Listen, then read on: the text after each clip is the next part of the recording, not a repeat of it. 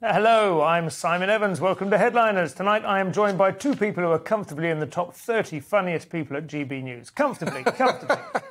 Not even scraping the edges. Josh Howie and Simon Fanshawe. Good evening, gentlemen. How are you? Take it. What a wonderful compliment. Thank you. Yes. Well, listen, GB News is not short of comedy talent, actually. Also, so they've written that as if it's some kind of sarcastic, but no. No, this is true. And from the 31st funniest, I think that's a great compliment to both of us. Excellent. Let's take a look at tomorrow's front pages. We start with the Daily Mail, who go with one of the least catchy headlines of modern times. How the left-wing Twitterati crowed as the heavens opened just before Liz Truss arrived in Downing Street for her big speech. Then in a moment loaded with cheering symbolism, the skies cleared and our new PM declared, "Together we can ride out the storm."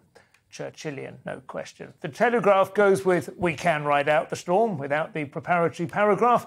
The Guardian, "Into the storm. Truss vows to solve cost of living crisis." Mitigate it, perhaps. Financial Times goes with "Truss assumes office." Nice use of the proper verb there. "With vow to steer Britain out of energy storm." The Times, "We can ride out the storm." The Mirror, we have on the screen there, "Now fix the Britain you lot broke." Times Now, I think.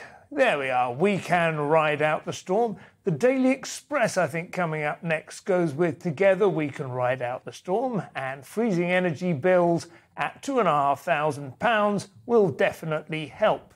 Will it, though? And finally, the Daily Star. It's hard to believe after the last few years, but we're now running out of clowns.